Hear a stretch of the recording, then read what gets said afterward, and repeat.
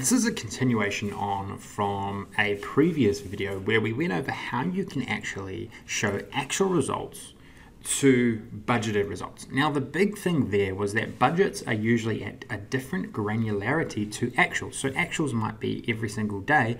You're making numerous transactions every day, or you're doing numerous things at a transactional level every day, but your budgets might be at a yearly level. And they could be made up of what you produced last year plus 5%, something like that. And so what we did was we worked out some logic around how you can divide up or allocate that budget over a different time frames. And so if we just do a quick recap of what we did there. We started off with our total sales, and then we had our total budgets, but our budgets were the entire budget added up together. So this 62 million is actually the total of all budgets. Now, the reason why it is like this is because the budget information has no relationship to the date table, and that's where this date column comes from.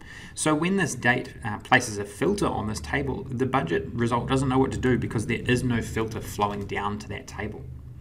So what we had to do is we had to create this allocation with DAX measures. And what we did was we worked out, well, how many days in the year there are. And in this case, in 2016, there was 366. And then what we also needed to do is we obviously, to create a ratio to create that allocation, we needed to go 1 divided by 366 times that by the total budget. And then that gives us our allocation. So then we had to work out, well, how many days in the current context. And you'll see here that via this very simple formula, count rows dates, it's saying it's giving us 1. So all it's doing is that if this date here filters the date table, and then what this measure does is it counts up how many rows in the date table. Well, there's only 1 because each individual day is only 1 row. And hopefully you can see how this would work. As say we jumped 2 months, then this days and date context would actually change to how many days in the month, and that's how you always get the correct budget allocation depending on what date context you have in there. Okay, so enough of a recap. Now let's jump into how we then, that's how we get our budget allocation. So if I get rid of these intermediate results, how do we actually look at these things cumulatively? Because we can look at it from a daily perspective, but it would look quite cool if we were able to track through time. Or how did we actually go cumulatively? Now, we actually have the makings of this all set up for us, and all we need to do is use the cumulative total pattern, if you like, to actually then showcase this. So what I'm going to do is create that pattern, but I'm first of all going to do it on the total sales measure. So what we've got to do is create a new measure, and we'll call it cumulative sales. And then I'm going to go calculate, and then I'm going to put in my measure because it asked for an expression. I'm going to go total sales, and then I'm going to go filter, and I'm going to go all selected here, all selected, and then in my dates table. And then all I've got to do is go date is less than or equal to max date. Just got to find the date here. Okay, so now we've got our cumulative pattern, and I've put in total sales as what to calculate within that pattern. So if I just create another, I'm going to create another visualization here. I'm just going to change it around a little bit. So I'm going to bring in my cumulative sales. And so now we are looking at the cumulative sales through time, right?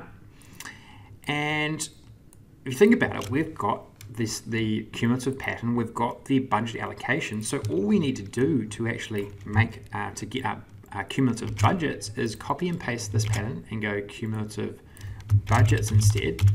And then I'm going to change this expression to our budget allocation.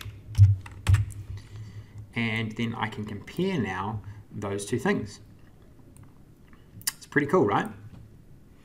Now, to make this look even better, what I'm going to make another, obviously because we've got a lot of information there, we can't really see that much of our divergence. But what we probably want to see is we actually want to see, well, what is the difference through time, right? I'm just going to get rid of, actually I'll make this a bit smaller up the top here. So we might want to say, well, how have we been tracking through time? What's the running total of us above or below budget? And so we've got these two numbers here. So all we've got to do is go diff and diff actuals to budgets. And I'm just going to go cumulative sales minus the cumulative budgets. And I can create another visualization here where I can turn it into a column chart, and I'm going to bring my diff actuals to budgets in here. And so now we can see, well, how are we actually performing through time. So it looks like we started off okay, and then we drifted off towards the back end of the year. And it looks like it was pretty bad even all the way from March, right?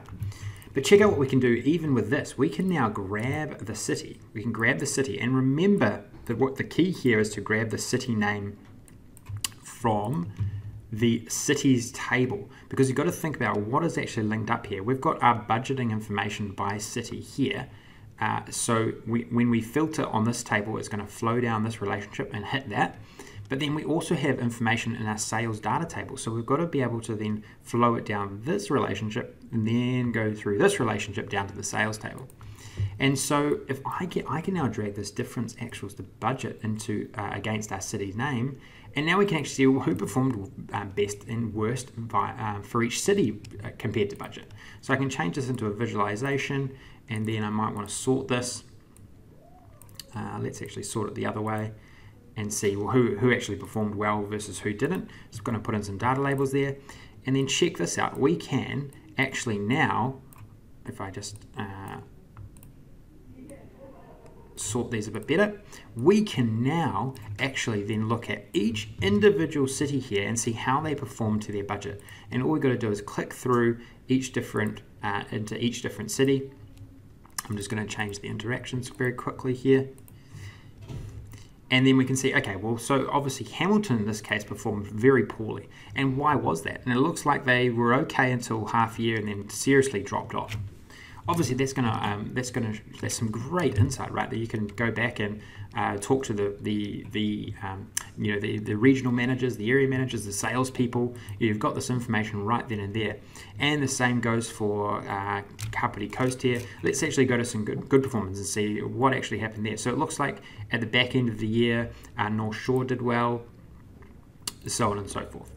So hopefully you can see how incredible insight that you're actually able to achieve there. There's a few steps to actually get to this point. We've gone through quite a few of them. We've combined a lot of them. But when you do combine a lot of them, you can see the information you can generate is just fantastic. Really cool. And there's even, you could take this even further.